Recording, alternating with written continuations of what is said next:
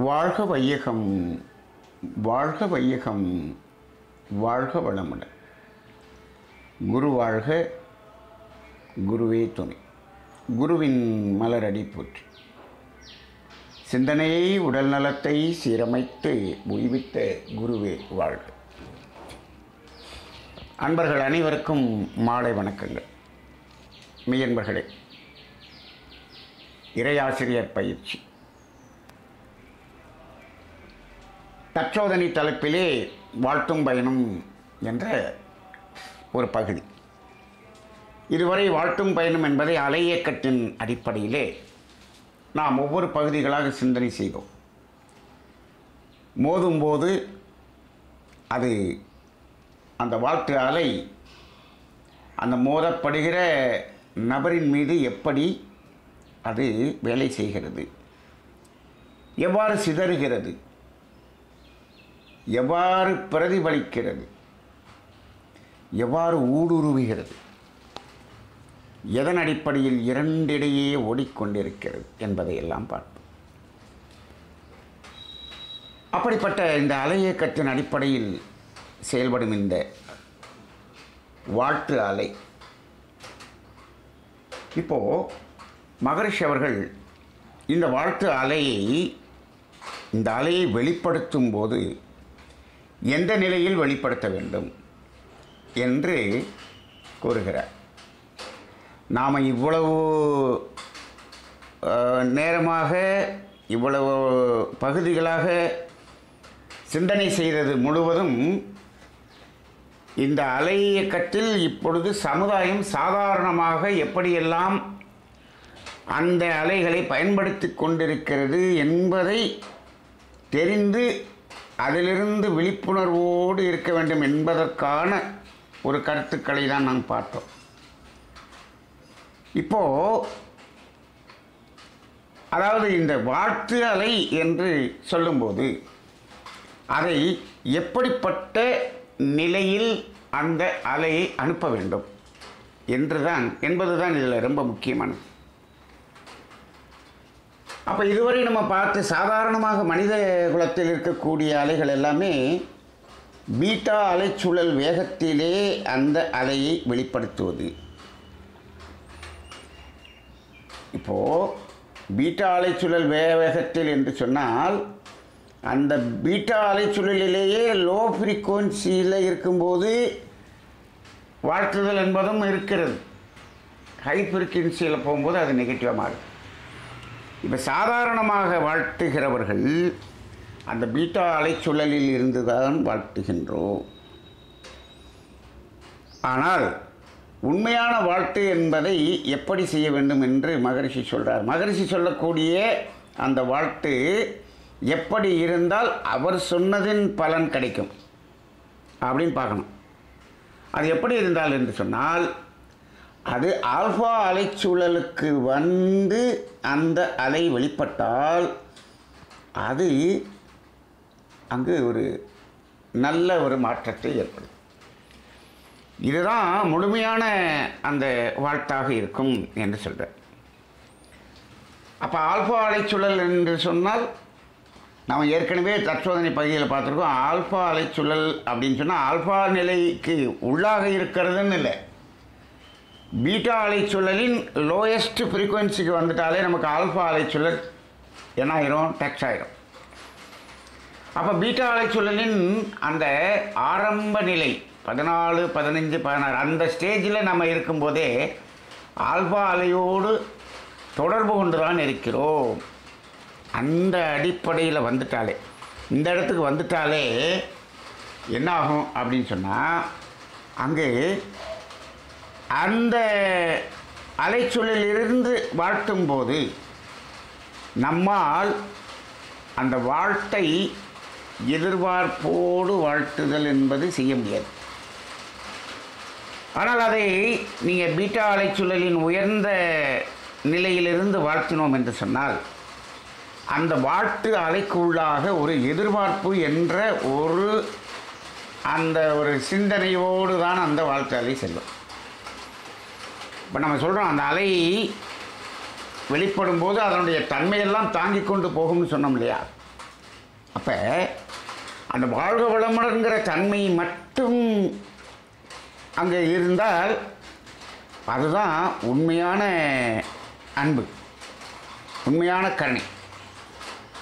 அது எப்போ நடக்கும்னா இது அந்த ஆல்ஃபா லெவலில் வரும்போது தான், இந்த மன அலை சூழலின் லோ ஃப்ரீக்குவென்சியில் வரும்போது தான் அந்த வாழ்த்து அலை முழுமையான வாழ்த்து அலையாக இருக்கும். அப்படி இல்லை என்று சொன்னால் அதையும் ஒரு எதிர்பார்ப்போடு வாழ்த்தக்கூடியதாக இருக்கும். இன்றைக்கு சமுதாயத்தில் பெரும்பாலானோர் வாழ்த்துறேன்னு சொன்னாலும் வித் எக்ஸ்பெக்டேஷன் என்று சொல்லுகிறோம். இதற்காக வாழ்த்துகிறேன் என்று சொல்கிறார். நேற்று கூட ஒரு அன்பர் என்னிடம் சந்தேகம் கேட்கிறார். என்ன கேட்டார் என்று சொன்னால், அவர் ஒரு வியாபாரத்தில் நிறைய பொருளை ஏமாற்றி விட்டார்கள், இழந்து விட்டார். பல லட்சம் அதை ஏமாற்றி விட்டார். ஏமாற்றியவர்கள் இப்பொழுது நன்றாக இருக்கிறார்கள். இவரிடம் வேலை செய்வதவர்கள் எல்லாம் இப்பொழுது முதலாளியாக இருக்கிறார்கள் என்று வைத்துக் கொள்ளுங்கள். இப்போது இவருக்கு மன்றத்துக்கு வர்றாரு, வந்து பயிற்சியெல்லாம் எடுக்கிறாரு. ஆசிரியர்கள் என்ன சொல்கிறாங்க, அப்போ அவங்கள வாழ்த்திக்கிட்டே இருங்க, கேட்டுக்கிட்டு கேட்குறீங்க, அதோட வாழ்த்திக்கிட்டே இருங்க, வாழ்த்திக்கிட்டே போய் கேளுங்க. வாழ்த்தும்போது எப்படி வாழ்த்தணும் அப்படின்னு சொல்லும்போது எப்படி சொல்லி கொடுக்கப்பட்டிருக்கிறது என்று சொன்னால், அவர்கள் அந்த பணத்தை எல்லாம் திரும்பி கொண்டு வந்து கொடுக்கணும் அப்படிங்கிற எண்ணத்தை வைத்துக்கொண்டு அவர்களை வாழ்த்து கொண்டே இருங்கள். இப்படித்தான் இப்பொழுது நமது ஆசிரியர்களை சொல்லிக் கொடுப்பது போன்று தெரிகிறது. அப்படி இருக்கிறார். இப்போது மகரிஷி வாழ்த்த சொல்லும்போது இப்படி ஏதாவது ஒரு எதிர்பார்ப்பை வைத்துக்கொண்டு வாழ்த்துங்கள் என்று சொன்னாரான்னா இல்லை. நாம் பிளாங்காக தான் வாழ்த்தணும், பிளாங்காக தான் வாழ்த்தணும். பிளாங்காக வாழ்த்தி கொண்டே இருக்கும்போது அந்த வாழ்த்து அலை மோதும்போது அங்கு மோதி மோதி மோதி மோதி மோதி அவர்களுக்குள்ளாக தான் செய்த தவறை உணரக்கூடிய அளவுக்கான ஒரு தன்மை மாற்றம் பெற்று அவர்களுக்குள்ளாக இருக்கக்கூடிய இறைநிலை இதை அவரிடம் கொண்டு போய் சேர்த்துவிடு என்று அவர்களுக்கு உணர்த்தி அது வந்தால்தான் வருமே தவிர, இப்போது வாழ்த்தும் போதே அவர்கள் அதை திருப்பி கொண்டு வந்து வச்சிடணும் அப்படின்னு நினைத்து கொண்டே இதை எதிர்பார்ப்போடு வாழ்த்து கொண்டிருந்தால், இந்த எதிர்பார்ப்போடு வாழ்த்துதல் என்பது வாழ்த்தே ஆகாது. அது அவர் கொடுக்கணுங்கிறதுக்காக வாழ்த்துறீங்க, அவர் கொடுத்து விட்டார் என்று வைத்துக்கொள்ளுங்கள். அதன் பிறகு அவர் கொடுத்ததற்காக நன்றி சொல்லிக்கொண்டு வாழ்நாள் முழுவதும் அவருக்கு வாழ்த்து சொல்வதற்கு நீங்கள் ரெடியா அப்படின்னு கேட்டால் நம்ம மக்கள் ரெடியா இல்லை. அதான் கொடுத்துட்டார்ல, கொடுக்கறதுக்காக தானே வாழ்த்தணும், அது வந்துருச்சுல்ல, வாழ்த்தை நிறுத்தி விடு. அப்படி தான் இருக்கு. இப்போது எல்லாமே அந்த தற்காலிகமாக அந்த காரியத்துக்காக என்ற ஒரு சமுதாயமாக இருக்கிறது. மகரிஷியினுடைய வாழ்த்துகளையும் இதே போல காரியத்துக்காக என்று எடுத்துக்கொள்ளக்கூடிய அளவுக்கு இப்பொழுது மாறிக்கொண்டு இருப்பதை பார்க்கிறோம். மகரிஷி எதுக்காக இதை கொடுத்தாரு, எப்படி கொடுத்தாரு, இந்த வாழ்த்து அப்படிங்கிறத எப்படி வாழ்த்தணும் அப்படின்னு சொன்னார் அப்படிங்கிற ஒரு நிலை மாறி இது ஒரு வியாபாரமாக மாறிவிடுமோ என்று ஒரு அச்சம் தோன்றுகிறது. அப்போ சாதாரணமாக இது அதாவது பரீட்சையில் மார்க் வர்றதுக்கு வாழ்த்துறதுன்னா அது சாதாரணமாக, இவ்வளவு ரூபா நஷ்டமாகி போச்சு, ஏமாற்றிட்டு போயிட்டு அதை திருப்பி வரணுமா, அதுக்கு அது வேறு மாதிரி. இந்த வியாபாரத்தில் இவ்வளவு லாபம் வரணும் அதுக்கு வாழ்த்துறதுன்னா அது வேறு மாதிரி. இந்த வேலை கிடைக்கணும்னா அது வேலை மாதிரி, ஸ்டேட் கவர்மெண்ட்டில் கிடைக்கணும்னா அது வேறு மாதிரி, சென்ட்ரல் கவர்மெண்ட். அப்போ இப்படி இதை எல்லாத்தையும் தரம் பிரிச்சிட்டோம்னா இன்னும் கொஞ்ச நாள் என்ன ஆயிரும்னா, இந்த வாழ்த்துக்கு இவ்வளோ ரூபா, இந்த வாழ்த்துக்கு இவ்வளோ ரூபான்னு சொல்லி 5000 2000 3000 1000 சொல்லி காசை வாங்கிட்டு வாழ்த்துற மாதிரி ஆகிப்படும். இப்போ அப்படித்தானே நடக்கிறது, அதானே நடக்கிறது. இப்போது எல்லாமே வியாபாரம் என்ற ஒரு நிலை வந்துவிட்டது. அப்போ இப்போ இது இந்த எதிர்பார்ப்போடு வாழ்த்துதல் என்பது ஒரு காலகட்டத்தில் இப்படி ஆகிவிடுமோ என்று ஒரு அச்சம் மனதில் தோன்றுகிறது. அப்படி அல்ல. நேற்று அவருக்கு சொன்னேன், அவர் அதை திரும்பி கொடுக்கணும் அப்படின்னு நீங்கள் வாழ்த்துறீங்களே, அது திரும்பி வரக்கூடியது என்று உங்களுக்கு நிச்சயமாக நிர்ணயமாக சொல்ல முடியுமா என்று கேட்டேன். இப்போது இவரிடமிருந்து அவர்கள் ஏமாற்றி சென்று விட்டார்கள், இவரிடமிருந்து அது வெளியேறிவிட்டது, நஷ்டமாயிடுச்சு.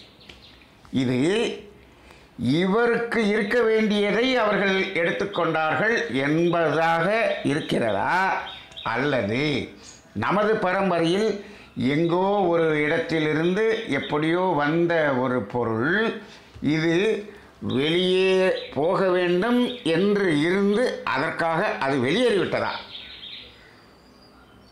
அப்படியும் பார்க்கணும் இல்லையா? நம்ம கர்மவினை, இந்த கர்மவினை வெளியேறுவதற்காக இந்த பொருளெல்லாம் வெளியேறுகிறது என்று வைத்துக்கொள்ளுங்கள். ஏன்னா நம்ம கர்மவினை தத்துவம் தெளிவாக தெரிஞ்சால் தான் இதை உணர முடியும். அதுக்காக போகுதுன்னு வச்சுக்கோங்க. அப்போ கர்மவினையின் அடிப்படையில் போக வேண்டியது போகிறது என்று வைத்துக்கொள்ளுங்கள். இது எப்படி வேணாலும் இருக்கலாம். நமது உழைப்பில் இருந்து நாம் பொருள் ஈட்டி அந்த வியாபாரத்தை செய்து கொண்டிருக்கிறோம், அதில் இப்படி போய்விட்டது என்று வைத்துக்கொள்ளுங்கள். அது இப்போது இது நமக்கு வர வேண்டியது என்று சொன்னால் அது வருவதற்கான சூழல் வரும். போக வேண்டியது என்று சொன்னால் அது போயிடுச்சே.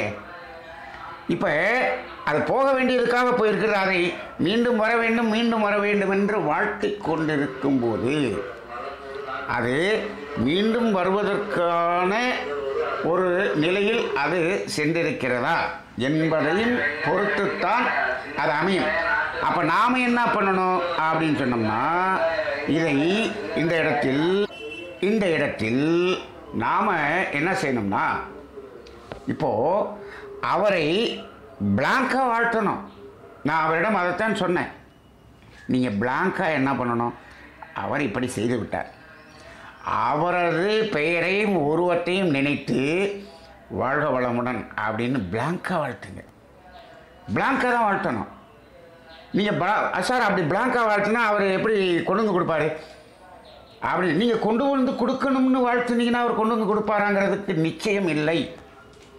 இப்படியெல்லாம் வாழ்த்துனா கொண்டு வந்து கொடுத்துருவாரு அப்படின்னு நம்ம பாடம் நடத்திட்டு போனோம் அப்படின்னு சொன்னோம்னா, இன்னைக்கு அதில் 1000 பேர் வாழ்த்துனாங்கன்னா அதில் 20 பேர் கொண்டு வந்து கொடுப்பாங்க, 950 பேர் கொண்டு வந்து கொடுக்க மாட்டாங்க. அப்போ மகிழ்ச்சி சொன்ன வாழ்த்து தப்புயா அப்படின்னு ஒரு ஆள் சொல்லிடுவான். குருவின் பெயர் கெட்டுவிடக்கூடியதாக ஆகிவிடும். அப்படி அல்ல. அவரை நினைந்து வாழ்த்துங்கள். எப்படிங்க வாழ்த்துங்கள்? அவரை நினைந்து வாழ்த்துங்கள். அப்போ பணம் வரணும்னு வாழ்த்த வேணாமா? பணம் வரணும்னு வாழ்த்த வேணாம். பணம் வர வேண்டியதாக இருந்தால் வரும், நீங்கள் அவரை வெறுமையாக வாழ்த்துங்கள். வர வேண்டியதாக இல்லை என்று சொன்னால் அது போக வேண்டியது. அப்போ என்னாச்சு? அப்போ எதுக்கு வாழ்த்தணும் அப்படின்னா, அவரே நீங்கள் உங்களுடைய கர்மவினை கழிவதற்காக அந்த பணம் போயிருக்கிறது. ஆனால் அந்த உங்களுடைய கர்மயத்தில் இருக்கக்கூடிய கர்மவினையை அவர் தானே சுமந்து கொண்டு போயிருக்கிறார். இன்னல் செய்வோர் எதிரிகளாக நினைப்போர் அப்படின்னு வாழ்த்து சொல்கிறார்ல, அந்த அடிப்படையில் அந்த வாழ்த்தாலே போய் சேரட்டும். அப்படி போயிருந்தால் அவர் கர்மவினையை கழித்திருக்கிறார் என்ற அடிப்படையில் வாழ்த்துங்கள். இல்லை அப்படியே பிளாங்காக வாழ்த்துறீங்கன்னு வச்சுங்க, அப்போ என்ன, இந்த வாழ்த்து அலை போய் மோதி மோதி மோதி மோதி அவருக்குள்ளாக அறிவாகிய தெய்வம் இருக்கிறது அல்லவா, அது அவருக்கு உணர்த்தும். எதை உணர்த்தும்? நாம் செய்தது தவறு என்று உணர்த்தும். அந்த உணர்த்துதல் வந்தால் அவரே திரும்பி கொண்டு வந்து கொடுப்பார். முழுசாக கொடுத்தாலும் கொடுக்கலாம், ஏதோ பாதி கொடுத்தாலும் கொடுக்கலாம், எது வேணாலும் நடக்கலாம். அது என்ன அப்படின்னா, நமக்கு நடக்க வேண்டியது நடக்கும், அவ்வளோதான். அதை யாராலும் தடுக்க முடியாது. நமக்கு வர வேண்டியதை யாராலும் தடுக்க முடியாது. நம்மிடமிருந்து செல்ல வேண்டியதை யாராலும் தடுக்கவும் முடியாது. இதை முதல்ல புரிஞ்சுக்கணும். அதாவது இந்த வள்ளுவர் இந்த ஊழ் பற்றி சொல்லும்போதெல்லாம், ஊழ் மிகவும் வலிமை வாய்ந்தது. மற்றொன்று சூழினும் இது முந்துரும்னு சொல்லி ஒரு குறளில் சொல்லுவார். மற்றொன்று சூழினும் அப்படின்னு சொல்கிறார். அப்போ மற்றொன்று சூழினுங்கிறத எப்படி எடுத்துக்கிறது அப்படின்னா, அதாவது அதுக்கு விவேகானந்தர் தான் அருமையாக சொல்லுவார். என்ன சொல்வார்னா, ஒருவனுக்கு ஒரு துன்பம் வரவேண்டியது ஊழ்வினையின் அடிப்படையில் வரவேண்டியது வருகிறது என்று சொன்னால் அவனுக்கு அது வந்துவிடக்கூடாது என்று இந்த ஊர் மக்கள் எல்லாம் அவனை சூழ்ந்து நின்று கொண்டிருந்தாலும் அந்த துன்பம் அவனுக்கு வந்தே தீரும் அப்படின்னு சொல்லுவார். அதே போல் ஒருவனுக்கு ஒரு நன்மை வரவேண்டியிருக்கிறது என்று சொன்னால் இந்த ஊர் முழுவதும் இவனுக்கு அந்த நன்மையை வரவிட மாட்டோம் என்று சூழ்ந்து நின்று கொண்டாலும் அந்த நன்மை வந்தே தீரும் என்று சொல்வார். அப்போ எது சூழ்ந்தாலும் அது முந்துரும், எது ஊழ் முந்துரும் அப்படின்னு வள்ளுவத்தில் சொல்வார். அப்போ அந்த அடிப்படையில் வர வேண்டியதை யாரும் தடுக்க முடியாது, போக வேண்டியதையும் யாரும் நிறுத்தவும் முடியாது. ஊரே கூடி நின்னாலும் அதை நமக்கு அதை பண்ண முடியாதுன்னு சொன்னால் நம்ம அதை எதிர்பார்ப்போடு வாழ்த்தணும்னா சரியாயிருமானா? இல்லை, எதிர்பார்ப்போடு வாழ்த்தக்கூடாது. அவருடைய வாழ்த்தை என்ன பண்ணுறோம், அதை இப்படி போக வேண்டியதாக இருந்தால் நமது கர்ம வினையை சுமந்து கொண்டிருக்கிறாரே என்று அவர்களும் மனந்திருந்து வாழ வேண்டும் என்று வாழ்த்தணும். மனந்திருந்து வாழ்கிறதுனா எப்படின்னா, ரெண்டு வகையில் மனந்திருந்துறது இருக்குது. நமக்கு வர வேண்டியதாக இருந்தால் மனம் திருந்தி நமக்கு கொண்டு வந்து கொடுப்பார். நமக்கு வர வேண்டியது இல்லைன்னு சொன்னோம்னா மனம் திருந்தி இனிமேல் அந்த காரியத்தை செய்யாமல் இருப்பார். அப்படி தான் இருக்கணும். ஆனால் அவரை வாழ்த்துக்கிட்டே இருக்கணும். மகரிஷி அவர்கள்ட்ட என்ன பண்ணார், ஒருத்தர் ஒரு அந்த காலத்தில் இந்த அலாரம் டைம் பீஸ்னு ஒன்று இருக்கும். அதே சாமி கட்டிலுக்கு பக்கத்தில் வச்சுக்குவார். அலாரம் அடிக்கிறதுக்காக காலையில் எழுந்திரிக்க அலாரம் டைம் பீஸ் வச்சுருப்பார். அதில் கிளிக் கிளிக்குன்னு அந்த சவுண்டு கூட கேட்கும், நமக்கு சாதாரணமாகவே கேட்கும். ஏன்னா அதை கீ கொடுத்து பண்ணுறது, அந்த சவுண்டு கேட்கும். சாமி அங்கே வீட்டில் இருக்கும்போது புலவர் தியாகராஜன் ஐயா தான் சாப்பாடாகி போட்டுக்கிட்டு இருக்காரு. இவங்க 2 பேரும் தான் அங்கே இருக்காங்க. அப்போ ஒரு நாள் அந்த மாடியில் அந்த பைப்பு வழியாக ஒருத்தன் ஏறி வந்தவன் என்ன பண்ணிட்டான், அந்த அலாரம் டைப் பீஸை எடுத்துகிட்டு பைப்பு வழியாக இறங்கி ஓடிட்டான். இப்போ அவன் கீழே இறங்கி போகும்போது புலவரையா பார்த்துட்டாரு. பார்த்துட்டு சாமி சாமி சாமின்னு கூப்பிட்றாரு, இங்கே வாங்க வாங்கன்னு. என்னங்க புலவரையா, என்ன அவசரமாக கூப்பிட்றீங்க? அங்கே பாருங்கள், இந்த அலாரம் டைம் பீஸ் எடுத்துகிட்டு அங்கே பாருங்கள், அவன் ஓடுறான் பாருங்கள், ஓடிட்டான் பாருங்கள் அப்படின்னு. இவர் மொட்டை மாடியிலேருந்து அவன் ஓடுறவனை பார்த்துட்டு மகரிஷி 2 கைகளையும் தூக்கி வாழ்க வளமுடன் வாழ்க வளமுடன் வாழ்க வளமுடன் வாழ்த்திட்டார். இவர் புலவரையா என்ன சொல்கிறார், நம்ம அலாரம் டைம் பீஸை எடுத்துகிட்டு போயிட்டா நீங்கள் வாழ்க வளமுடன் வாழ்த்துறீங்களே சாமி அப்படின்னு கேட்டார். அதான்ப்பா நம்ம செய்ய முடியும். வாழ்க வளமுடன் வாழ்த்திட்டு முடிச்சிட்டார். நீங்கள் சத்தம் போடுவீங்க, அங்கிட்டு யாரையாவது அவனை பிடிங்கன்னு சொல்லுவீங்கன்னு பார்த்தா நீங்கள் வாழ்க வளமுடன் சொல்லிட்டீங்க. அப்படிப்பா அது போக வேண்டியதாக இருந்தால் போகும், வர வேண்டியதாக இருந்தால் வரும்ட்டு வாழ்த்து சொல்லிட்டு முடிச்சிட்டார். மகரிஷி இவ்வளோ தான் வாழ்த்து சொன்னார், வித்தவுட் எனி எக்ஸ்பெக்டேஷன். அப்படியே கையை தூக்கி வாழ்த்திட்டார். இது என்ன நடந்தது என்று பாருங்கள். புலவரையா சொல்கிறாரு, என்ன நடந்தது, நான் புலவரையாவும் விட்டுட்டார் அப்படியே. ஆனால் அவன் அங்கே வீட்டில் போய் இருக்கும்போது அவனுக்கு என்ன நடந்திருக்கிறது என்று சொன்னால், அந்த அலாரம் டைம் பீஸில் கிளிக் கிளிக் டடக் டடக்குன்னு ஒரு சவுண்டு அப்படி நகல்கிற சவுண்டு கேட்கும். அந்த கீ கொடுத்ததில் அந்த ஸ்ப்ரிங்கோட ஆக்ஷன் கேட்கும். அந்த சவுண்டு இவனுடைய அந்த ஹார்ட் பீட்டில் அதே இவங்களோட சவுண்டு கேட்குது. இவனுக்கு அப்படி ஒரு உணர்வு இவனுக்கு தெரியுது.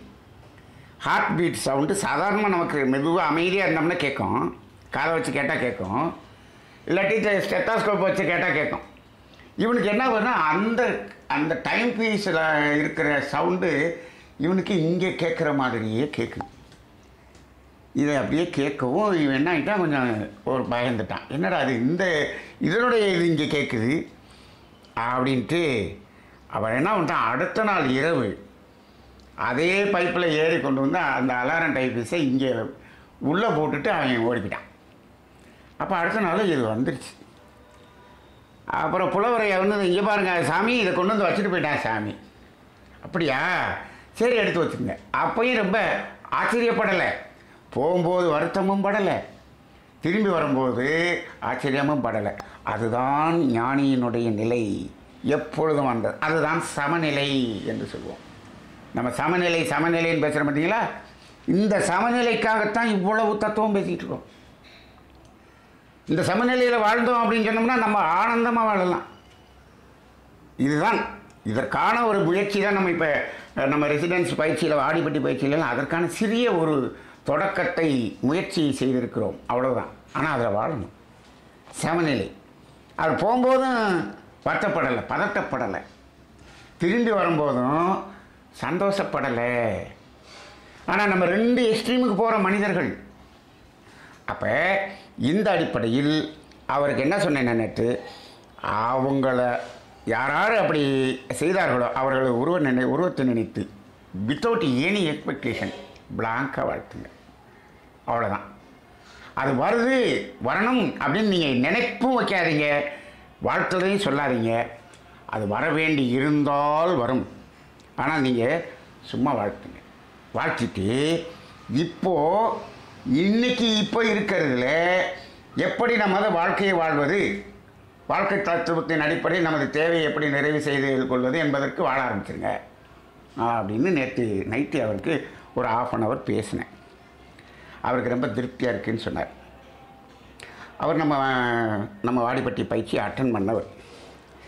இப்போ ஓரளவுக்கு அதில் அந்த இதிலிருந்து கொஞ்சம் மீண்டு வருகிறேன் என்று சொல்கிறேன், அந்த கவலையிலிருந்து மீண்டு வருகிறேன். இப்போது இந்த ஒரு 1/2 மணி நேரம் பேசினப்பே அவர்கிட்ட என்ன வருதுன்னா, இதனால் இருந்த கவலை இப்பொழுது கொஞ்சம் அது குறைஞ்சிருக்குங்கிறார்.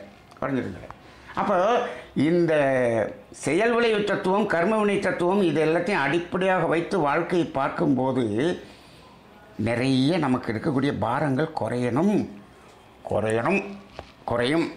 அதை சரியாக புரிந்து கொண்டால், சரியாக சொல்லி கொடுத்திருந்தால் குறையணும். ஆனால் இப்பொழுது அதை நாம் அந்தளவுக்கு ஆழமாக நாம் உணர்கிறோமாங்கிறது தான் ஒரு கேள்விக்குறியாக இருக்கிறது. சரி, அப்போ இப்படி எதிர்பார்ப்பில்லாமல் வாழ்த்தணும் என்று சொன்னால் எப்போ வாழ்த்துறது? அப்போ மகிழ்ச்சி எந்த இடத்துல வாழ்த்த சொல்கிறார்? தவம் செய்த பிறகு வாழ்த்த சொல்கிறார்.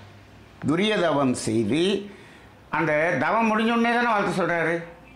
ஆமாம் சார், அதுக்காக நம்ம ஒருத்தர் இடையில நம்ம மன்றான்பரை பார்க்குறோம், வாழ்க வளமுடன் அப்படிங்கிற, அவரும் வாழ்க வளமுடன்றாரு. உடனே அப்படியே அந்த இடத்துல அப்படியே நடு ரோட்டில் வண்டியை நிறுத்திட்டு கண்ணை மூடி அப்படியே துரியத்துக்கு வாழ்க வளமுடன் சொல்லணுமா? அப்படிலாம் இல்லை. அப்போ அந்த இடத்துல எப்படி நம்ம இதில் வாழ்த்துறது, எது தவநிலையில் வாழ்த்துவது அப்படின்னு கேள்வியெல்லாம் கேட்பாங்க. இது என்ன அப்படின்னு சொன்னோம்னா, நாம் தவநிலையில் வாழ்த்தி பழகி இருந்துட்டோன்னு வச்சுங்க. அப்போ என்ன ஆகும் அப்படின்னா, ஒருத்தரை வாழ்க வளமுடன் நீங்கள் வாழ்க்கைய ஆரம்பிக்கும் போதே அது நம்ம மனம் அந்த தவநிலைக்கு வந்துடும். அந்த அளவுக்கு இதை பண்ணியிருக்கணும். இப்படி தாங்க இதெல்லாம் வரும். அப்படிலாம் வந்துருமா? வரும், கண்டிப்பாக வரும். நீங்கள் கார் ஓட்டி பழகுறீங்க, கார் ஓட்டி பழகிறதுல என்னென்ன இருக்குது? கீழே 3 இருக்கும், ஒரு கிளச்சு இருக்கும், பிரேக்கும் இருக்கும், ஆக்சிலேட்டர் இருக்கும். இந்த 3ஐயும் 2 காலில் ஆப்ரேட் பண்ணணும். அப்புறம் கையில் ஸ்டேரிங் இருக்கும். அப்புறம் நீங்கள் ரைட்டில் திரும்பணும்னா அதுக்குரிய அந்த பட்டனை போடணும், அந்த இண்டிகேட்டர் போடணும். மழை விழுதுன்னா எதை போடணும்? அந்த வைப்பர் போடணும். இந்த கை இந்த கால் அந்த கால் எல்லாமே வேலை செய்யணும். இப்போது ஆக்சிலேட்டர் அமைக்கி கியர் போட்டோம், பிரேக்கை மெதுவாக விடுறோம், பிரேக்கை விட்டுட்டு என்ன பண்ணுறான், அதை இது கிளச் அமைக்கிட்டு கியரை போட்டுட்டு பிரேக்கிலேருந்து காலை எடுத்து ஆக்சிலேட்டரில் வைக்கிறோம். அப்புறம் ஆக்சிலேட்டர் காலை எடுத்து இங்கே வைக்கிறோம். இப்போது இதெல்லாம் பழகுறமே, கொஞ்ச நாள் நல்ல வண்டி ஓட்டின பிறகு நீங்கள் பார்த்தீங்கன்னா மகரிஷி ஸ்பீச்சை போட்டு கேட்டுக்கிட்டு இருப்பீங்க, இல்லாட்டி பக்கத்தில் யார்கிட்டையாவது பேசிகிட்டு இருக்கிறீங்க, ஏதாவது சொல்லிகிட்டு இருக்கிறீங்க, பேசிக்கிட்டே வண்டி ஓட்டுறீங்க. அந்த ரோடுக்கு தகுந்த மாதிரி ஹேண்ட்பாரும் கரெக்டாக, அதுவும் கரெக்டாக அசையுது. அதே போல் அந்த கால் இங்கேருந்து அங்கே மாறுது, அங்கேருந்து இங்கே மாறுது, கையில் கேர் மாறுது. அப்போ இப்போ வலது கை வந்து ஸ்டேரிங்கில் இருக்குது, கிளச்சை பிடிச்சோன்னே இடது கை கியரை மாட்டுது, அந்த கால் பிரேக்கில் வருது, பிரேக்லேருந்து ஆக்சிலேட்டர், எல்லாமே மாறி மாறி மாறி நடந்துக்கிட்டே இருக்குது. ஆனால் நீங்கள் இவனை கேஷுவலாக பேசிக்கிட்டே போகிறீங்க. எப்படி நடந்தது? இப்போ நாம் வந்து அந்த இடத்துல வந்து இதை எடுத்து இங்கே வைக்கணுமே, அதை எடுத்து அங்கே வைக்கணுமே அப்படின்னு இப்படி இருக்கமான்னு கேட்டால் அது அப்படியே என்ன ஆகிவிடணும், அது அது இயல்பாக அந்த நிலைக்கு வந்துடும். அதுதான் அதனுடைய அந்த வில் பவர் அப்படியே வந்துடும். இதான் இது ஒரு பதிவு. அப்போ அதுபோல் நாம் வாழ்த்தி வாழ்த்தி வாழ்த்தி வாழ்த்தி எந்த நிலையில் அந்த ஆல்ஃபா நிலையில் வாழ்த்தி வாழ்த்தி வாழ்த்தி வாழ்த்தி எவ்வளவு வாழ்த்து அலையை நம்ம வந்து வாழ்த்தி பதிஞ்சிருக்கிறோமோ அந்த வாழ்த்து அலை அப்படிங்கிறது வரும்போது அது அந்த இடத்துக்கு டியூன் ஆகிடும். அந்த இடத்துக்கு கரெக்டாக அப்படியே லோ ஃப்ரீக்வன்சிக்கு வந்துடும். வாழ்த்தும் போது அந்த இடத்துக்கு வந்துடும். அப்படி தான். இப்போ நீங்கள் இது வேறு எதை நல்லா இப்போ திங்க் பண்ணிப்பேன். ஏன்னா நமக்கு சாதாரணமாக வாழ்க்கையில் இருக்கக்கூடிய உதாரணங்களை எடுத்து பார்த்தா தான் தெரியும். இப்போ என்ன பண்ணுறோம், இப்போ வாழ்த்தணும்னா அப்படி தவத்துக்கு வந்து அந்த நிலையில் வாழ்த்தணும். அப்போ தவத்துக்கு வரணும் இப்படின்னு சாதாரணமாக இருக்கும்போது வரணும்னு நினைக்கிறீங்கன்னு வச்சுக்கோ. இப்போ பாருங்கள், இப்போ திடீர்னு உங்கள் பையனோ இல்லை வீட்டில் ஒய்ஃபோ ஏதோ என்ன பண்ணாங்க, ஒரு பெரிய ஒரு கண்ணாடி பாத்திரத்தை டம்முன்னு கீழே போட்டு உடச்சிட்டாங்க. உடஞ்சிருச்சு, டம்முன்னு சத்தம் கேட்குது. இப்போ என்ன பண்ணுறீங்க, உடனே இப்படி போட்டு உடச்சிட்டாங்களே, ரைட், அப்போ என்ன பண்ணுறது, கொஞ்சம் பொறு, இந்த வந்துடுறேன், ஃப்ரீக்குவென்சியை நான் 35 ஏற்றிட்டு வந்து உங்களோட சண்டை போடுறேன், சத்தம் போடுறேன் அப்படின்னு நீங்கள் சாதாரணமாக பேப்பர் படிச்சுக்கிட்டு இருக்கீங்க 20 ஃப்ரீக்குவென்சியில். அப்போ என்ன பண்ணுறீங்க, ஒரு 2 நிமிஷம் அப்படி சல்லுன்னு ஃப்ரீக்குவென்சியை மேலே ஏற்றி 30க்கு வந்துட்டு அதுக்கப்புறம் போய் சண்டை போட்டிங்களா, அடுத்த செகண்டே அது 30-35 போயிடுச்சா? வித்தின் ஏ செகண்டு 35 ஏறிடுச்சுல. எப்படி 35 போச்சு? 20லேருந்து சர்வன்னு 35 போயிடுச்சு. ஏட்டா அது இந்த இந்த லிஃப்ட்டு பார்த்துருப்பீங்க. லிஃப்டெல்லாம் நம்ம சாதாரணமாக 2 மாடி 3 மாடிக்கு ஏறுற லிஃப்ட்டு தான் பார்த்துருக்குறோம். ஆனால் ஒரு 125 மாடி கட்டடத்தில் போய் லிஃப்ட்டு பார்த்தோம் அப்படின்னு சொன்னோம்னா 125க்கு நின்றுலாம் போகாது. அங்கே ஒரு 10-15 லிஃப்ட் இருக்கும். அந்த லிஃப்ட்டில் என்ன இருக்கும்னா, இப்போ நான் ஒரு முறை தங்கியிருக்கும்போது நான் போக வேண்டிய ரூம் வந்து 58வது மாடி. 58வது மாடினா அது என்ன பண்ணுதுன்னா 40 மாடி வரைக்கும் நிற்காமல் சர்ன்னு போயிடுது. அதுக்கப்புறம் என்ன பண்ணுது, ஒவ்வொன்றா நின்று போகுது. 50 வரைக்கும் சர்ன்னு போயிடுது, 50லேருந்து ஒன்றா நின்று போகுது. அந்த 50 வரைக்கும் அப்படி சர்ன்னு ஒரே ஸ்பீடு அப்படி மேலே போயிடுது. அதுபோல் என்ன ஆயிடுது, இங்கே இந்த ஒரு சூழ்நிலை வந்த உடனே இந்த 20ல் இருந்த ஃப்ரீக்குவென்சி 35க்கு ஏறிடுது. அப்போ ஏன் எப்படி அப்படி ஏறிச்சு அப்படின்னு கேட்டால், எப்போயெல்லாம் இது மாதிரியெல்லாம் நிகழ்வு நடந்ததோ அப்போயெல்லாம் அந்த 35க்கு வந்து வந்து வந்து வந்து பழகணும் இல்லையா, அது என்ன ஆயிடும், அது இமீடியட்டாக வந்துடும். எதை நம்ம எப்படி பழகிறோமோ அது அது அது ஆட்டோமேட்டிக்காக அது நடந்துவிடும். இதைத்தான் எப்பொருளை எச்செயலை எக்குணத்தை எவ்வுயிரை அடிக்கடி நினைந்தால் அப்பொருளின் தன்மையதாய் நினைப்போர் ஆற்றல் உடலினிலும் மனதினிலும் மாற்றம் காணும் அப்படின்னு சொல்லிட்டார். இது இயல்பூக்க நியதியாகவும் சொல்லிவிட்டார். இது பாசிட்டிவுக்கும் உண்டு, நெகட்டிவுக்கும் உண்டு. அப்போ இங்கே வந்து சருன்னு ஏறுதே, அப்போ வாழ்த்தி வாழ்த்தி வாழ்த்தி பழைய, ஏன்னா நம்ம இந்த சினப்பட்டு வாழ்க்கை முழுவதும் பழைய வச்சுருக்கோம், அதனால் இமீடியட்டாக ஏறிடுது. அப்போ இது இறங்கணும்னா என்ன பண்ணணும், தவம் பண்ணி வாழ்த்தி வாழ்த்தி வாழ்த்தி வாழ்த்தி எவ்வளவு காலம் நம்ம அதை பழகிருக்குமோ. அப்போ ஒருத்தரை பார்த்து வாழ்க வளமுடன் சொல்லும்போது டக்குன்னு என்ன ஆயிரும், அந்த ஃப்ரீக்குவென்சி லோவாக வந்துடும், லோவுக்கு வந்துடும். அது இயல்பூக்கம், அது இயல்பாக வந்துடும். அப்போ அந்த தவ நிலையில் வாழ்த்துறோம். அந்த நிலைக்கு வரும்போது என்ன அந்த இறங்கி வாழ்த்தணும் அப்படின்னு சொன்னோம்னா அந்த இடத்துல எதிர்பார்ப்பே இருக்காது.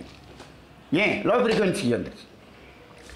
ஆல்ஃபா அலைக்கு வந்து விட்டால் அங்கு எதிர்பார்ப்பு என்பது இருக்காது. எல்லா எதிர்பார்ப்புகளும் பீட்டா அலை சூழலில்தான் எதிர்பார்ப்புகள் இருக்கும். ஏனென்று சொன்னால், எதிர்பார்ப்பு என்று சொன்னால் ஒரே இதுதான், உலக பொருள்களை எதிர்பார்த்தல் தான். அதாவது உடல் சார்ந்த பொருள் சார்ந்த அது ரெண்டுக்கு தான் எதிர்பார்ப்பு. மற்றதுக்கெல்லாம் எதிர்பார்ப்பு இல்லை. அதுக்கு கீழே இருக்கிறதுக்கெல்லாம் எதிர்பார்ப்பே கிடையாது. இறைநிலை அடைய வேண்டும் என்று எதிர்பார்க்கிறேன், நிச்சயமாக முடியாது. எதிர்பார்க்கவே வேண்டாம். அதெல்லாம் எதிர்பார்த்தா கிடைக்காது. அதுக்கு எதிர்பார்த்ததே இருக்கக்கூடாது. அதை போய் எதுக்கு எதிர்பார்க்குறீங்க? ஏன் எதிர்பார்க்க வேண்டியதில்லை அப்படின்னா, இப்போது ஒரு கார் வாங்கணும்னு எதிர்பார்த்தீங்கன்னா கார் எங்கேயோ இருக்குது, கம்பெனியில் இருக்குது, டிஸ்ட்ரிபியூட்டர் இருக்குது, அது நம்மகிட்ட வரணும். நம்மக்கிட்ட இல்லை.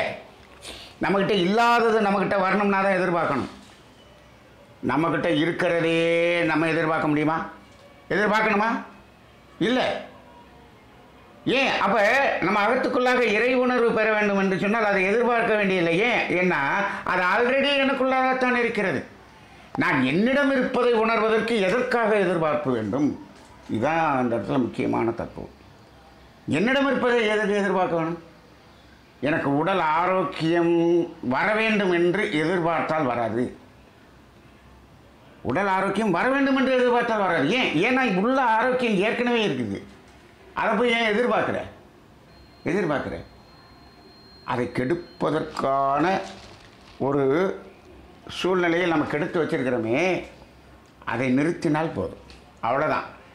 அப்போ எதிர்பார்ப்பு என்பது ஒன்றை பெறுவதற்காகத்தான் எதிர்பார்ப்பை தவிர அக வாழ்க்கைக்கு எதிர்பார்ப்பு என்பது தேவையில்லை. அதெல்லாம் மாதிரி சொன்னால் விட வேண்டியதை விட்டு விட்டால் போதும்னு சொல்லிட்டேன். அப்போ அந்த இடத்துல அப்போ ஆல்ஃபா நிலையிலிருந்து வாழ்த்த வேண்டும். அப்போ வித்தவுட் எனி எக்ஸ்பெக்டேஷன், எதிர்பார்ப்பே இல்லாமல் வாழ்த்த வேண்டும். இப்போ நீங்கள் பாருங்கள், நம்ம சென்டரில் கூட நிறைய பேர் வாழ்த்து பலவிதமான வாழ்த்து சொல்கிறோம். ஆனால் அதெல்லாம் எப்படி சொல்கிறோம்? ஏதோ ஒரு காரணத்தை வைத்துக்கொண்டு தான் சொல்கிறோம். காரணத்தை வைத்துக்கொண்டு சொல்கிறதில்ல. அதில் எதிர்பார்ப்போடு இருக்கக்கூடிய வாழ்த்துக்கள் எல்லாம் இந்த கூட்டு தவத்தில் கூட செய்யாதீர்கள் என்று நாங்கள் எங்களது மன்றத்திலெல்லாம் அதை செய்வது இல்லை. அதற்குன்னு ஒரு வரைமுறை இருக்க வேண்டும். இப்போது ஒருத்தர் உடம்பு முடியாமல் இருக்கார் அப்படின்னு நம்ம கேள்விப்படுறோம். இப்போது அவர் அந்த உடம்பு முடியாமல் இருப்பவர் என்னை வாழ்த்துங்க அப்படின்னு சொன்னார்னா அது எதிர்பார்ப்பு. அவர் சொன்னார்னா எதிர்பார்ப்பு. அவர் சொல்லி நம்ம இங்கே மன்றத்தில் வாழ்த்துறோமா? அப்படி இல்லை. அவர் உடல் நலம் இல்லாமல் இருக்கிறார் என்று நமக்கு ஒருத்தருக்கு தெரிஞ்சு போச்சு. அவர் நம்ம சென்ட்ரலில் இருக்கக்கூடிய எல்லா பேர்கிட்டையும் சொல்லிடுறாரு. நம்ம என்ன பண்ணுறோம்? நம்ம எல்லாம் சேர்ந்து அவரை வாழ்த்துறோம். அவர் குணமாக வேண்டும் என்று வாழ்த்துக்கிறோம். அவர் எதிர்பார்க்கல, நாம் அவரை குணமாகணும்னு வாழ்த்துறோம். இப்படி தான் இருக்கணும் வாழ்த்து. சில பேர் என்ன பண்ணுறாங்கன்னா, எனக்கு உடல் நலம் இல்லை, என்னை வாழ்த்துங்கள் என்று போஸ்ட் கார்டு போட்டு எல்லா மன்றத்துக்கும் அட்ரஸ் போட்டு போடுறாங்க. இது எதிர்பார்ப்பு. அப்போ இது எப்படி இருக்கணும்? இப்போ எப்போ அவரை வாழ்த்துவாங்க? இன்றைக்கி போஸ்ட் கார்டு போட்டால் எல்லோரும் வாழ்த்திடுவாங்களா? இந்த வாழ்த்துங்கிறது இப்போ ஏன் நான் இவ்வளோ தூரம் போகிறோம்னா, இந்த வாழ்த்துங்கிறது மகரிஷி எப்படி சொன்னார், அது இப்பொழுது எங்கே போய் முட்டி நிற்கிது அப்படிங்கிறது. ஏன்னா நிறைய போஸ்ட் கார்டு எங்கள் ட்ரஸ்ட்டுக்கு வர்றதை நான் பார்த்துருக்கேன். இப்போ எப்படி இருக்க வேண்டும் அப்படின்னு சொன்னால், ஒருவர் நமது சங்கத்திலேயோ நம்மளுடைய சென்டரில் நல்ல சேவை செய்து இருந்திருந்தால் அவர் நிறைய பேர் தெரிஞ்சிருக்கும். அவர் அந்த சேவை செய்து அந்த ஒரு பணியில் அவர் தன்னை ஈடுபடுத்தி இருந்திருந்தால் தெரிஞ்சிருக்கும். அப்போ அவருக்கு உடம்பு முடியாமல் இருக்காருன்னு ஒருத்தருக்கு தெரிஞ்சால் போதும், அது இந்த அன்பர்களுக்கெல்லாம் எல்லோரும் சேர்ந்து இயல்பாக அவர் சொல்ல வேண்டியதே இல்லை, அவங்க வாழ்த்திடுவாங்க. அப்படி இருக்க வேண்டும் வாழ்த்து. அவர் கேட்டார் அப்படின்னு சொன்னோம்னா அது எதிர்பார்ப்பு. அவர் எதிர்பார்க்குறார். நீங்கள் எல்லாம் வாழ்த்துனா சரியாயிரும்னு அவர் எதிர்பார்க்குறார். இப்போது சரி, நாங்கள்லாம் வாழ்த்துனா அவங்களுக்கு சரியாயிடும், நீங்கள் விட வேண்டியதெல்லாம் அந்த உடலை கெடுக்கிறதுக்கான சூழ்நிலையெல்லாம் விட்டுட்டீங்களா? இல்லை ஆஸ்பத்திரியில் திரும்ப அதே தான் பண்ண போகிறீங்களா? அப்போ இப்போ என்ன? அப்போ இது இப்படியெல்லாம் ஒரு வாழ்த்து நம்மளை காப்பாற்றிட்டு சொன்னால் அவர் எப்பயும் அவர் மாறுவாரா? அப்போ நம்மளுடைய வாழ்த்து அவருக்கு தெரியாமல் நம்ம வாழ்த்து இருக்கே, இந்த வாழ்த்து அங்கே போய் என்ன பண்ணும் அப்படின்னா, அந்த நோயிலிருந்து வெளியேறுவதற்கு அவர் எதையெல்லாம் விட வேண்டும், எதையெல்லாம் செய்ய வேண்டும் என்ற மனதுக்கு ஒரு உறுதியை கொடுத்து அவரை வெளியில் கொண்டு வரும். அதற்குரிய ட்ரீட்மெண்ட்டு சரியான ஒரு நபர் கொடுக்கக்கூடியவர் அதை இணைத்து அவரை வெளியே கொண்டு வரும். இப்படி தான் நடக்கும். ஆனால் இவர் எதிர்பார்த்தாருன்னா அவர் என்ன பண்ணுறாரு, இந்த இவங்கெல்லாம் வாழ்த்துனாங்கன்னா சரியாக போயிடும், நம்ம ஒன்றும் பண்ண வேண்டியதில்லை இப்படிங்கிற மாதிரி ஆயிடும். அப்போ இது போச்சுன்னா இன்னும் ஒரு 100 வருஷத்தில் என்ன ஆயிரும், இவர் வாழ்த்துறதுக்கு இவ்வளோ ரூபா கொடுத்துருவார், எல்லாருக்கும் இவ்வளோ ரூபா கொடுத்து வாழ்த்து சொல்லுவார், அப்படி ஆயிரும். இப்போல்லாம் அப்படி தானே இருக்கிறது. தலைவர்களெல்லாம் ரூபாய் கொடுத்து தலைவர்களை வாழ்த்த சொல்லக்கூடிய ஒரு நிலை வந்து விட்டதல்லவா, இப்படி ஆகிப்போச்சு. அப்போ வாழ்த்து என்பதில் எந்த வித எதிர்பார்ப்பும் இல்லை. அப்போ மன்றத்தில் என்ன உடல் நலம் இல்லையா, அவங்களுக்கு வாழ்த்துறோம். குழந்தைகளுக்கு பிறந்தநாள் அதை வாழ்த்துறோம். மகரிஷி கூட அவருடைய பிறந்த நாளை கொண்டாட வேண்டும் என்று சொல்லும் பொழுது அவருக்கு அதில் உடன்பாடு இல்லை. எனது பிறந்த நாளை எதுக்குப்பா கொண்டாடுறீங்க, அதில் அவருக்கு உடன்பாடு இல்லை. ஆனால் அன்பர்களுடைய ஒரு ஆசைக்காகவும் அவர்களுடைய வேண்டுதலுக்காகவும் இவருக்காகவும் அப்படி தான் வச்சு அப்பையும் என்ன சொல்கிறார், அப்பையும் அதை உலக நல வேள்வியாக செய்யுங்கள் அப்படி தான் சொல்கிறார்.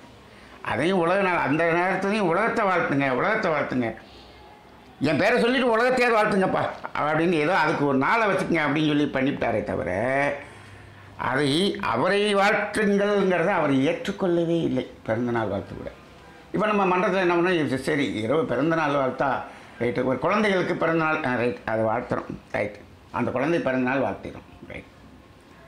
இப்போ இது சரி, உடல் நலத்துக்கு வாழ்த்துறோம், பிறந்தநாள் வாழ்த்துறோம், திருமண நாள் வாழ்த்துறோம், அவ்வளோதான். மற்றபடி இன்னும் நிறையா வாழ்த்துக்கள் வருது. நாங்கள் எங்கள் மன்றத்தில் அதெல்லாம் ரிஜெக்ட் பண்ணிடுவோம். ஒரு முறை ஒரு அம்மா எழுதி கொடுத்தாங்க வாழ்த்து சொல்லி. என்ன எழுதி கொடுத்தாங்க, அவங்க பொண்ணு இப்போ வந்து எக்ஸாம் எழுதியிருக்கு, என் பொண்ணு பேர் இது, அந்த பொண்ணு ஃபஸ்ட் ரேங்க் வரணும் அப்படின்னு சொல்லி வாழ்த்துங்கன்னு பேப்பரில் எழுதி கொடுத்துருக்காங்க. நான் தவம் நடத்தி கொண்டிருக்கிறேன், தவம் முடிந்தவுடன் அந்த பொண்ணு பேரை சொல்லி வாழ்த்தணும், நான் வாழ்த்தவில்லை.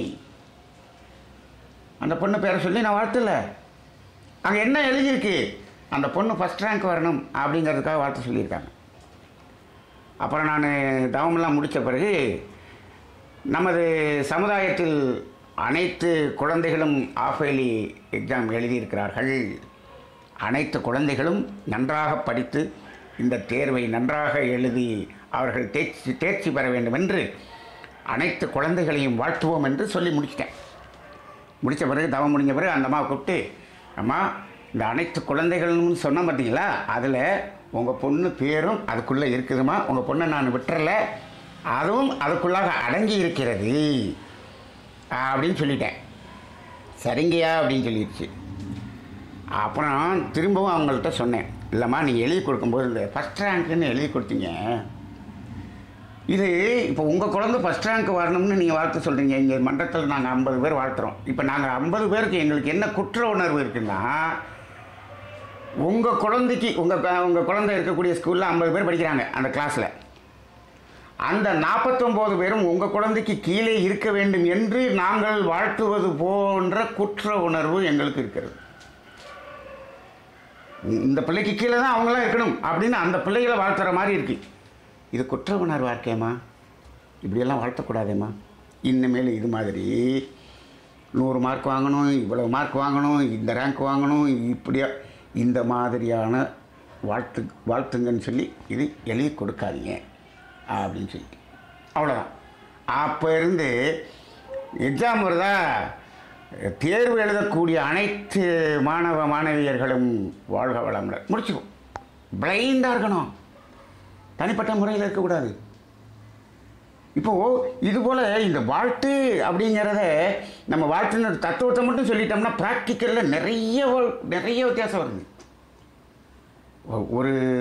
ஒரு மன்றத்தில் ஒருத்தர் கார்டு போட்டிருக்காரு, இந்தியாவும் பாகிஸ்தானும் ஃபைனல் மேட்ச் விளையாடுது, கிரிக்கெட் ஃபைனல் மேட்ச் விளையாடுது, இந்தியா ஜெயிக்க வேண்டும் என்று உங்கள் மன்றத்தில் வாழ்த்துங்கன்னு எல்லா மன்றத்துக்கும் அவர் கார்டு போட்டு விட்டார், போஸ்ட் கார்டு போட்டு விட்டார். மன்றத்துக்கு பார்த்தா போஸ்ட் கார்டு வந்து கிடக்குது. என்னன்னு கேட்டால் இந்தியா ஜெயிக்கணும்னு வாழ்த்துங்க. இப்போது அது விளையாட்டு போட்டி, இதில் இந்தியா ஜெயிக்கணும் அப்படின்னு சொல்லி வாழ்த்தணும்னா அப்போ நம்ம வாழ்க வையகம்னு சொல்கிறதுக்கான அர்த்தமே போச்சே. நம்ம வாழ்க வையகம்னு சொல்லிகிட்டு இருக்கோம். இது இதுக்கு நமக்கு இந்த வேலை, இந்தியா ஜெயிக்கணுமா அப்படிங்கிறது? அந்த இந்தியாவில் விளையாடுற இருந்த அவர்களெல்லாம் ஒவ்வொருத்தரும் இத்தனை கோடி வாங்கிட்டு விளையாடுறாங்க. அதுக்கு ஒரு கமிட்டி இருக்குது. அந்த கமிட்டி அவ்வளோ சம்பளம் வாங்கிட்டு இருக்குது. எல்லாம் வந்து அதை வியாபாரமாக பண்ணிக்கிட்டு இருக்கிறாங்க. இப்போது இந்தியா ஜெயிக்கணும்னு நம்ம மன்றத்தில் எதுக்கு வாழ்த்தணும்? இது எதுக்கு இப்படியெல்லாம் வாழ்த்தக்கூடாது அப்படின்னு விட்டுட்டோம். இதுக்கு ஒரு போஸ்ட் கார்டே போடுறாரு. அப்போ இது அல்ல, மகரிஷி வந்து உலக மக்கள் அனைவரும் அமைதி, உலக அமைதின்னு சொன்னவர். இந்தியான்னு எல்லை கட்டிட்டில் நிற்க மாட்டார். அப்படியெல்லாம் இல்லை. இப்போ இந்த மாதிரி வாழ்த்திடக்கூடாது. இன்னும் ஒரு உதாரணத்தை சொல்கிறேன் பாருங்கள். ஒரு மன்றத்தில் ஒரு அம்மா என்ன சொல்கிறாங்க, எனது மருமகள் ப்ரெக்னெண்ட்டாக இருக்காங்க, அவர்களுக்கு என் மருமகளுக்கு ஆம்பளை பிள்ளை பிறக்கணும்னு வாழ்த்துங்க அப்படின்னு மன்றத்தில் கொண்டு வந்து சொல்கிறாங்க. எத்தனை மாதம் ஆகுது? இப்போ 5 மாதம் ஆச்சு. 5 மாதம் ஆயிடுச்சு ப்ரெக்னென்ட் ஆகி. ஆண் குழந்தை பிறக்க வேண்டும் என்று வாழ்த்துங்கள்னு மன்றத்தில் எழுதி கொடுக்குறாங்க. அம்மா, இது ஆண் குழந்தையா பெண் குழந்தையா என்று தீர்மானம் செய்யப்பட்டு 5 மாதங்கள் முடிந்து விட்டது. 5 மாதம் ஆயிடுச்சு. அது ஏதோ அது உள்ள பிக்ஸ் ஆயிடுச்சு. சப்போஸ் அது பெண் குழந்தையாக உருவாகி இருக்கிறது, 5 மாதம் வளர்ந்து விட்டது என்று வைத்துக்கொள்ளுங்கள். இப்போ நீங்கள் மன்றத்துக்கு போய் ஆண் குழந்தை பிறக்கணும்னு நினச்சிக்கிட்டு வாழ்த்து சொல்கிறீங்கன்னு வச்சுக்கோங்க. நீங்கள் அது எழுதி கொடுக்குறீங்களோ இல்லையோ, நீங்கள் எழுதியே கொடுத்துட்டீங்க. சப்போஸ் என் மருமக பேரை சொல்லி வாழ்த்துங்கன்னு சொல்லிவிட்டு அந்த வாழ்த்தும் போது நீங்கள் ஆண் குழந்தை பிறக்கணும்னு நீங்கள் நினச்சிக்கிட்டு இருந்தால் கூட தப்பமா அது. அங்கே பெண் குழந்தை வளர்ந்திருந்தால் நீங்கள் ஆண் குழந்தை பிறக்கணும்னு வாழ்த்திக்கிட்டே இருந்தீங்கன்னா இந்த வாழ்த்து அலையெல்லாம் போய் அங்கே பெண் குழந்தைக்கு இந்த ஆண் குழந்தை வாழ்த்து ரெண்டும் அங்கே போய் முரண்பாடாக போயிடுமா? இது மாதிரியெல்லாம் செய்யாதீர்கள். எப்படி நாம் இதை எப்படி எடுத்துக்கொள்கிறோம் பாருங்கள். இதுக்காக தான் நான் என்ன சொல்கிறோம்னா, இந்த வாழ்த்து அப்படிங்கிறதுல வித்தவுட் எனி எக்ஸ்பெக்டேஷன், எதிர்பார்ப்பு என்பது துளி கூட இருக்கக்கூடாது. எந்த இடத்துலையும் இருக்கக்கூடாது. எங்கள் வீட்டுக்காரர் மாறணும்னு வாழ்த்துனீங்க, நானும் வாழ்த்தி பார்க்குறேன், மாறவே மாட்டேங்கிறாரு. உங்கள் வீட்டுக்காரரை வாழ்த்துங்க, அவ்வளோதான். அவர் மாறணும்னு வாழ்த்துனீங்கன்னா, அவர் மாறினா எனக்கு கொஞ்சம் சௌகரியமாக இருக்கும் அப்படிங்கிறது தானே அவங்க எதிர்பார்ப்பு. அவர் மாறி அவருக்கு நல்லா இருக்கணுமா அப்படிங்கிறதுக்காக வாழ்த்துங்க. நீங்கள் உங்கள் சௌகரியத்துக்காக வாழ்த்துற மாதிரி தெரியுது. அவர் மாறினார்னா இப்போ என்னங்க நடக்கும்? அவர் மாறினார்னா எனக்கு கொஞ்சம் வசதியாக இருக்குங்க. உங்கள் வசதிக்கு தான் வாழ்த்துறீங்களா? அவர் தப்பை பண்ணுறாருன்னு வச்சுக்குவோம். அவர் மாறி அவர் நல்லா இருக்கணுங்கிறதுக்காக வாழ்த்துங்க, அவரை மட்டும் வாழ்த்துங்க. அவர் மாறினா எனக்கு நல்லா இருக்கணும்னு வாழ்த்தணும் அப்படிங்கிறோம்னா அங்கே நடக்கலை. நானும் வாழ்த்தி பார்க்குறேன், நடக்க மாட்டேன். இப்போ இந்த வாழ்த்து அலைகள் எப்படியெல்லாம், மகரிஷி கொடுத்த வாழ்த்து அலைகள் எப்படியெல்லாம் சமுதாயத்தில் போய் கொண்டிருக்கிறது என்பதை இதை எதுக்காக இன்றைக்கி சிந்தனை பண்ணுறோம்னா, இது சிந்தனை வேண்டும். நிறைய இடங்களில் இப்படியான இது இருக்கிறது. அதனால் பிளாங்காக என்ன பண்ணுங்க, இது எல்லாத்தையும் நம்ம விரிவாக பார்த்தோம். பிளாங்காக என்ன பண்ணணும்னா, எந்த ஒரு நிலையாக இருந்தாலும் சரி, எந்த எதிர்பார்ப்பும் இல்லாமல் அவரை வாழ்த்தணும், அவ்வளோதான். அந்தபடி இருக்க வேண்டுமே தவிர அதில் எதிர்பார்ப்பு என்பது வேண்டாம். ஒருத்தர் உடல்நிலையில் இருக்கிற இப்போ ஒருத்தர் நம்ம மன்ற அன்பருடைய கணவர் முடியாமல் இருக்கார், இந்த மனைவி முடியாமல் இருக்காங்க. இவர் அந்த தகவல் எப்படினாலும் நமக்கு தெரிஞ்சு போயிடும். அவங்க வீட்டில் அவங்க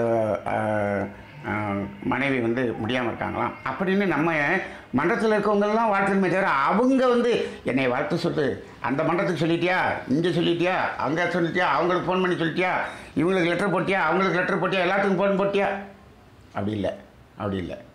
அப்போ இவர்கள் செய்த சேவை அடிப்படையை வைத்து அவங்க அவ்வளோ தொண்டு செய்கிறவங்க, அவங்க வீட்டில் அவங்க இது மாதிரி முடியாமல் இருக்காங்க, அவங்கள வாழ்த்தணும் அப்படிங்கிற எண்ணம் இந்த மன்றத்தில் இருக்கக்கூடிய எல்லா பேருக்கும் இயல்பாக வரும். ஏன்? அப்போ அந்த இடத்துல நீ அவர்கள் செய்த தொண்டுக்கு உரிய அந்த ஒரு நன்றி உணர்வு அப்படி தான் வருமே தவிர எதுவும் செய்யாமல் நான் ஒரு மன்றத்தை அன்பருங்க, எனக்கு இப்படி ஒரு பிஸ்னஸில் இப்படி இருக்குங்க, எனக்கு நீங்கள் மண்டலத்தில் எல்லோரும் வாழ்த்துங்கன்னு எல்லா மண்டலத்திலையும் சொல்கிறேன். நீங்கள் எப்போங்க மண்டலத்தில் சேர்ந்தீங்க? ஒரு 5 வருஷத்துக்கு முன்னாடி நான் தீட்சை எடுத்தேங்க.